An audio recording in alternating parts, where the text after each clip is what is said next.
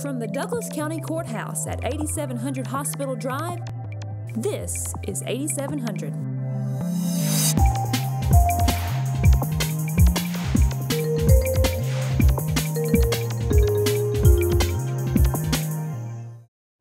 Hello, and welcome to this episode of 8700.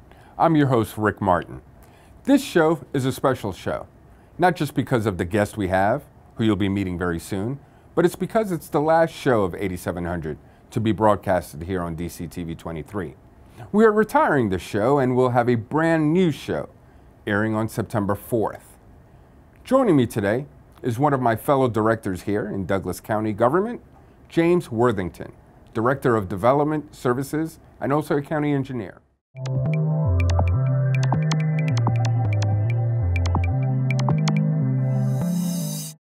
Mr. Worthington, thank you for joining us today. Thank you. Thank you for having me. Oh, it's our pleasure. Tell me a little bit about Development Services.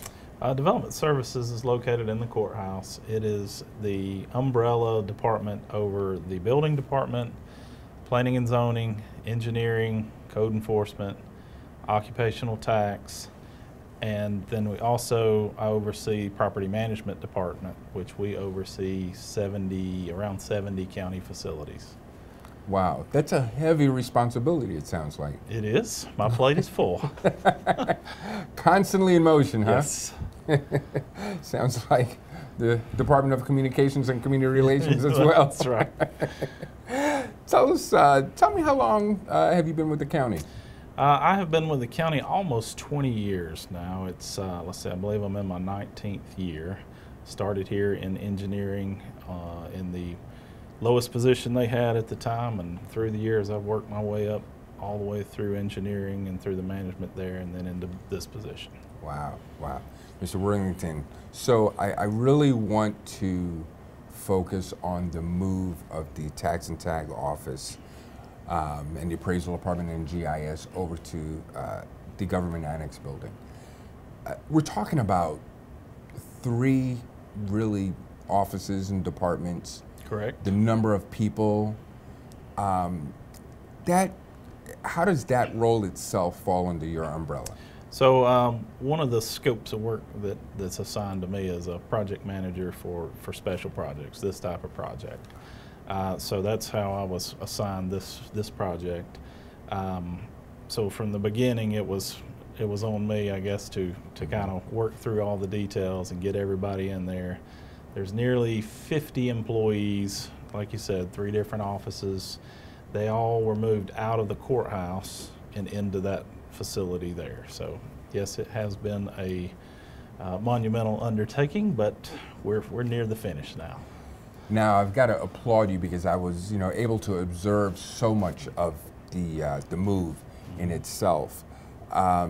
Did you have any delays? Did you make your mark in terms of time of the move?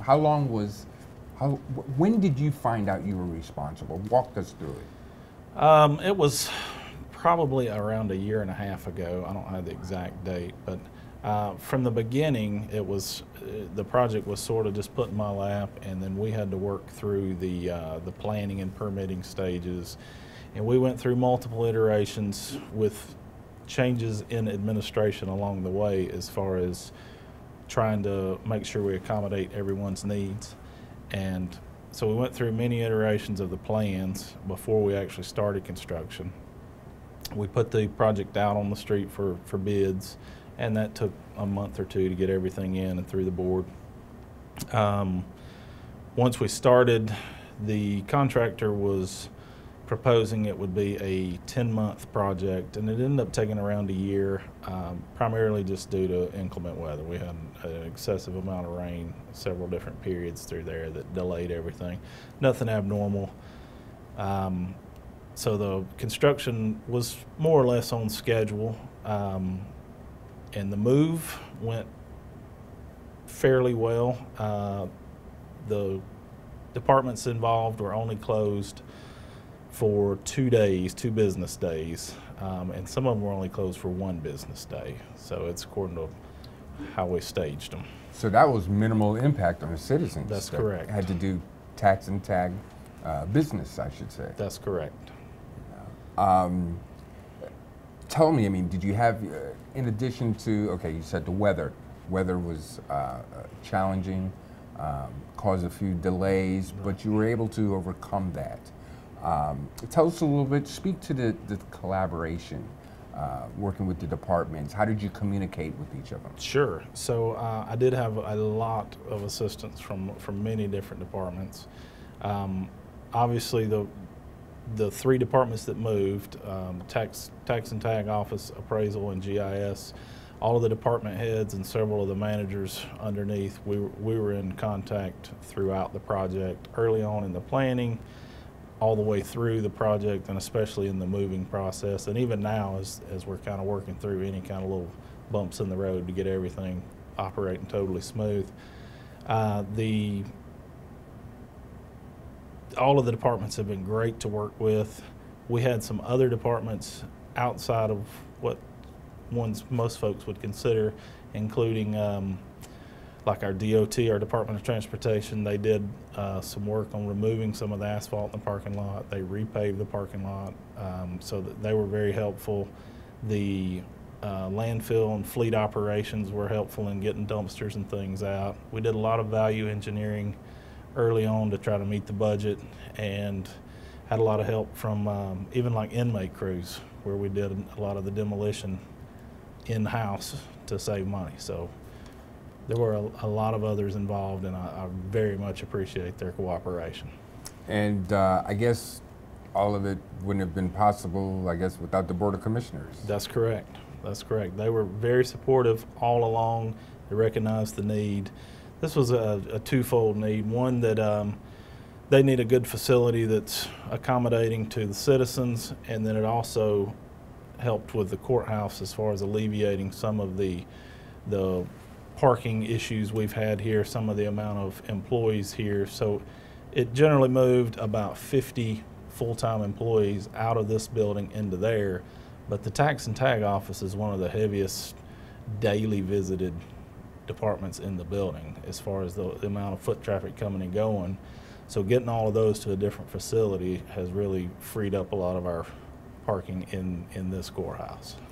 You know, one of the things with myself recently coming and joining the county, less than a year that I've been here, that I really didn't realize how connected a lot of the employees were to the courthouse and to the change.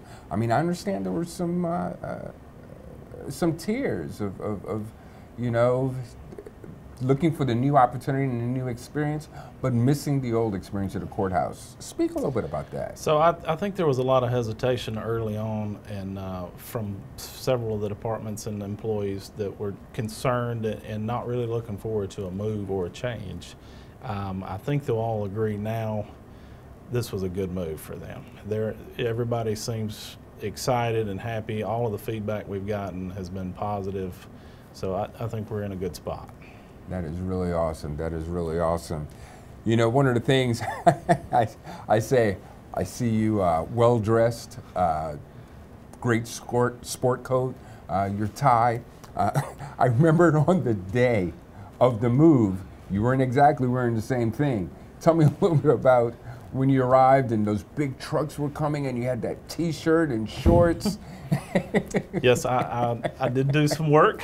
And that was the same day of the great Douglas County shredding event. That's correct. We had a handful of county employees here supervising some of the movers, including myself.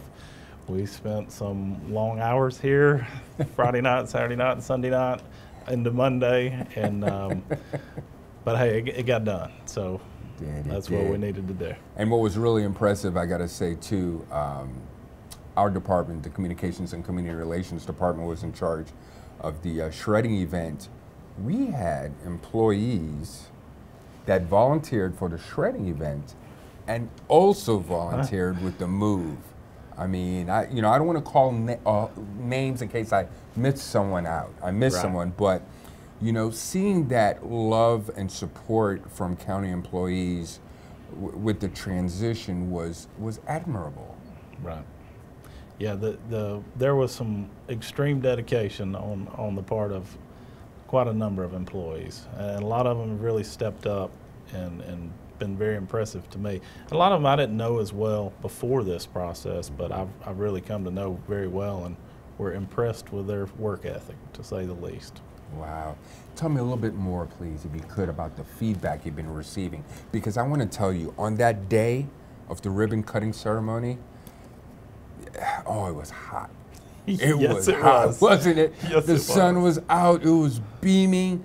And as a matter of fact, we televised it, and station manager TJ Jaglinski is going to be airing it very soon on DCTV 23 Presents. Good.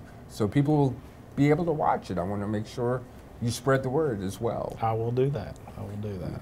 But tell me about that day, the heat, as well as the joys and the smiles and what you heard. Well, what was that experience like? I think that was just another circumstance of the participation, all of the help, the cooperation from all of the departments. We had multiple departments represented in the board, lots of different significant political figures were there. Everybody was supportive. There was a lot of great comments made, a lot of good things. All of the feedback, again, was, positive, pushing forward, paving the way for a bright future. And I think they were all right on. I mean, the building is a even though it was a used building or an older building, it was stripped down to basically just the steel and then put back. So it's basically a brand new building, top to bottom.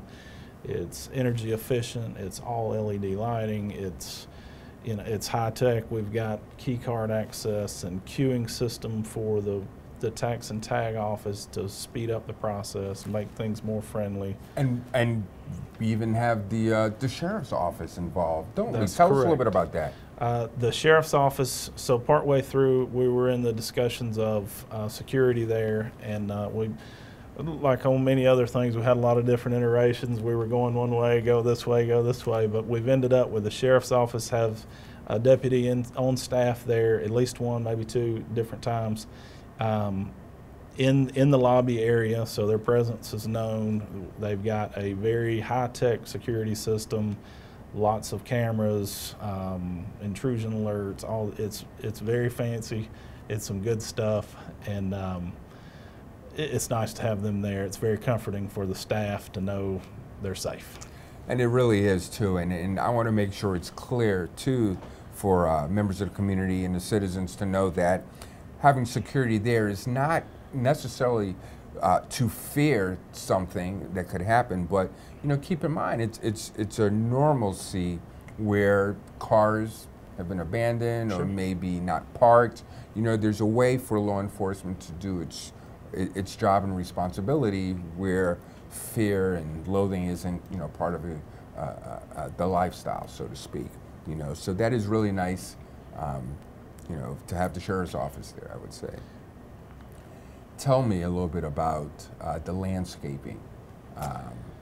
Because the grass, you got the grass grown in time. I mean, this came through inclement weather.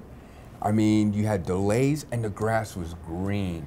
I saw pictures of a drone shot. Really, that's part of their promotion and advertising of the move.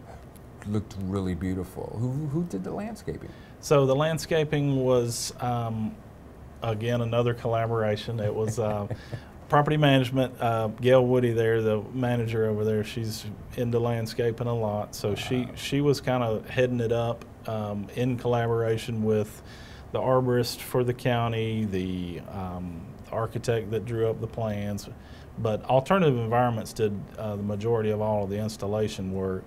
That was kind of a key to me for anyone that was familiar with the facility beforehand, was that it was an old used car dealership and a used RV place, and it appeared that way. So what we wanted to do was break it up and have one section that's intended for public use and one section that's for the employee use. So if you may recall, there's privacy fence with heavy landscaping kind of splitting all that up, and that was not there before. So it kind of divided it into more or less 2 separate campuses where it was just one overall. It's also a lot safer for everybody out there, so that the fleet management's in the back of the building. They're working on vehicles all the time, some heavy trucks, fire trucks and things. Visibility is not great getting around back there for them, coming in and out of the facility. So it's best to keep the public away from that. It also looks great. Yeah. So I think it turned out great. We did, we've got a lot of trees, a lot of sod. One thing I'll mention, Gail Woody did, if anybody's by there. So the small building to the side is the property management headquarters, and she has planted or in collaboration with Alternative Environments, basically a butterfly garden. It's got a lot of flowers, a lot of native plants to the area. They're labeled and named. It's not a real big garden area, but it is something that's fairly unique to the county, that as far as being on county property. Yeah. It's registered on the Butterfly Trail, so you can go to the website. There's signs out there, and there's already butterflies there. So it's unique, and it's a real asset to the county. Ah, it's beautiful. It's beautiful. This has been, as you mentioned, a monumental task. You have accepted the challenge. In some ways, I think, exceeded the expectations.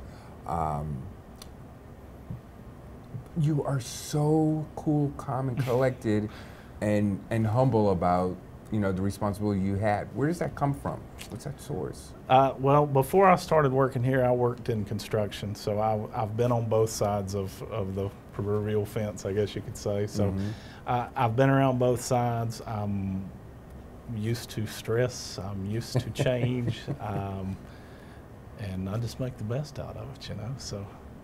Wow. What was it like working with the contractors? How was that? Because I know they were there with the celebration too, at the ribbon cutting ceremony, and full of joy as well. The contractor was Lichty Commercial Construction, and I didn't know much about them going into this. They had all of the right credentials coming in. They went through the bid process. Everything was right.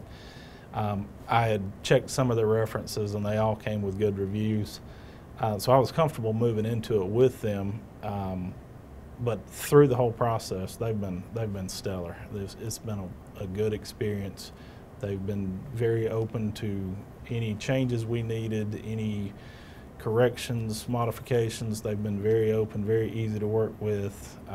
They're still on site doing minor punch-out work, fixing little things, adjusting things, changing things that different people are looking for. But they've been a pleasure to be with.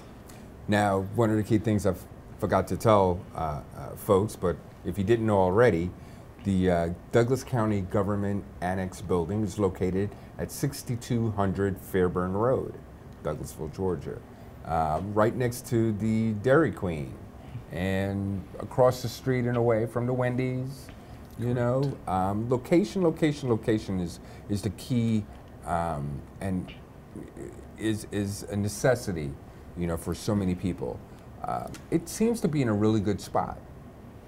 Well, and that was key, and I know some of the commissioners have mentioned it, that was an important asset as far as picking where it could be or what different options of various locations. They wanted something nearby this facility because a lot of the departments interact, and it needed to be something convenient for the citizens also. It worked out well being as close as it is, so that we were able to do direct fiber connection between here and that facility, so that all of the computer systems, the phone networks, and all are more or less as one unit. It really works well being where it is. Wow. What's one of the most memorable parts of this experience you think that will last with you, given the length of time you've been here? Oh, just this, Rick, just this. No, being on TV, huh? The move was, that'll stick with me a while. It'll take me a while to get over that, but we're good, so. The move was tough. So that day. that weekend. Oh, that weekend. It was constant. How many trucks did you? There was 4 trucks and. How many movers? Well, they varied by day. The most per day, I believe, was the Saturday. I think there was 24 movers here, and we had rented crates and all beforehand, and had 500 crates full of stuff, and 4 or 5 different trucks moving it with the 24 guys. So it was busy. Wow, wow. Yes. What time would you say one of those days, like a Saturday? What time did you arrive? What time did you end up leaving? I mean, break it down. So the Saturday, well, I'll back up. We started Friday. They started breaking down computers towards the end of the business day. So with an effort to keep business as usual on Friday, we worked until fairly late in the evening Friday, and then Saturday morning we picked back up. They were supposed to be here around 10, and I think we went on till probably around 10 Saturday night, and then Sunday night they came back around 10 or 11 the next morning, and it was probably around 10 Another Sunday 12 night. plus hours. Yeah, so it was. Wow. There were some pretty long days, but Well, James, you made it through. made it. You made it through successfully, and again, appears that you've exceeded expectations. Congratulations. Thank you very much. Thank you so much for appreciate joining us here on DCTV 23, the last show, 8700. And it's an honor to have you and tell your story. Well, I'm glad I could be part of it.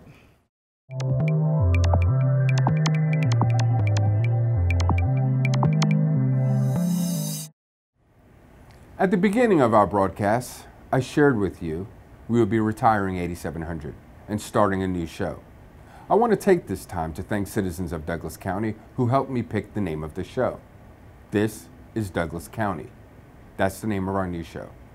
Our goal will be to bring you a news magazine format show to raise the profile of Douglas County by using storytelling skills to make people feel like their local government is comprised of real people. The show's purpose will be to showcase the work of some of the county services and the people who provide those services and the people they help. I hope you tune in. Thank you for joining me. See you next time.